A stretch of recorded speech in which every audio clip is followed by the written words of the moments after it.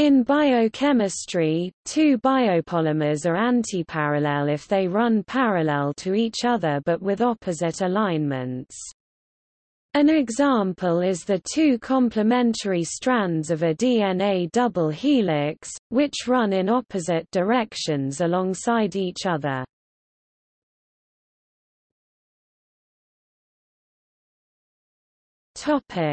Nucleic acids. Nucleic acid molecules have a phosphoryl 5' end and a hydroxyl 3' end.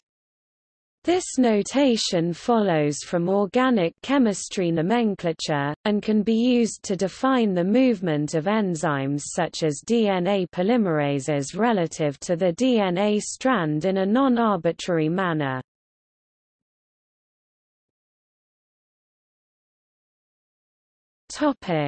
G-quadruplexes.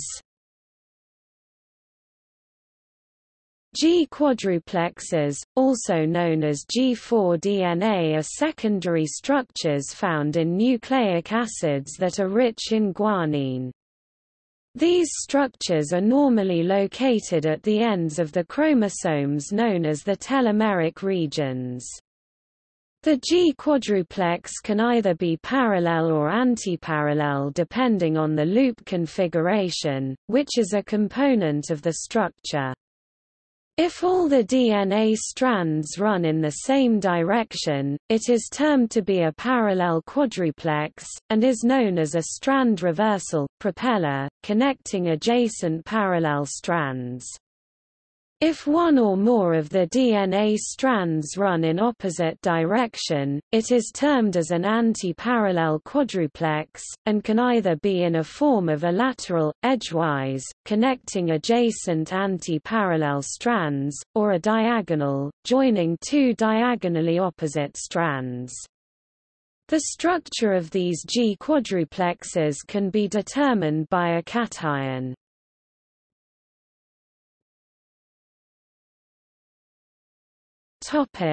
DNA replication.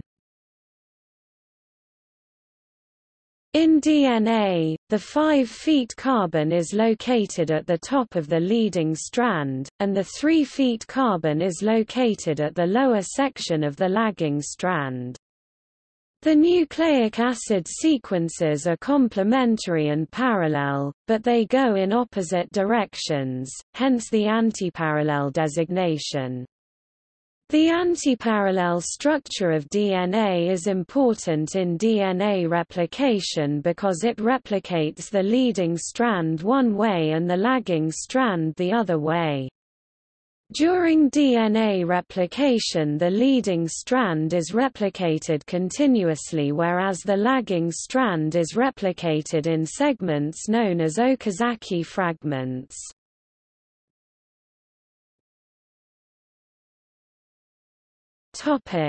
Anti-parallelism in biochemistry.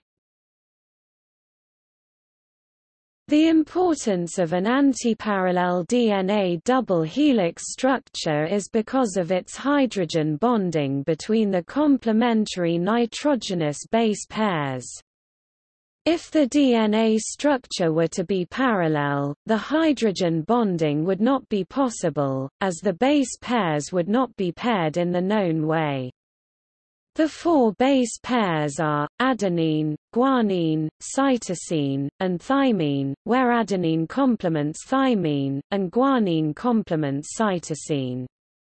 Transcription would be another problem if the DNA structure were to be parallel, making no sense of the information being read from the DNA. This would further lead to the creation of producing the incorrect proteins.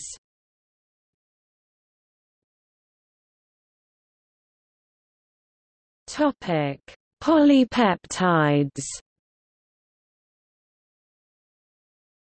Polypeptides have an N-terminus and a C-terminus, which refer to the ends of the polymer in a way that reflects the direction in which the polymer was synthesized.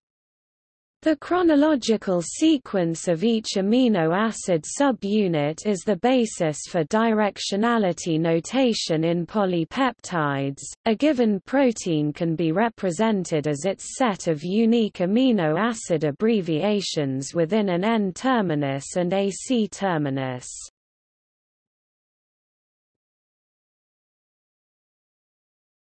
Topic: Beta sheet.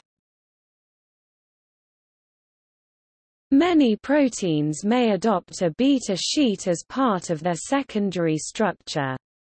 In beta sheets, sections of a single polypeptide may run side by side and antiparallel to each other, to allow for hydrogen bonding between their backbone chains. Beta sheets can also be either a parallel or anti-parallel secondary structure.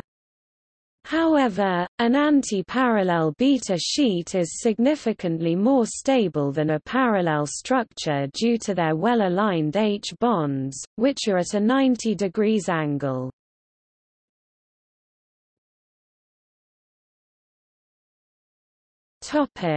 See also: complementarity, molecular biology; directionality, molecular biology.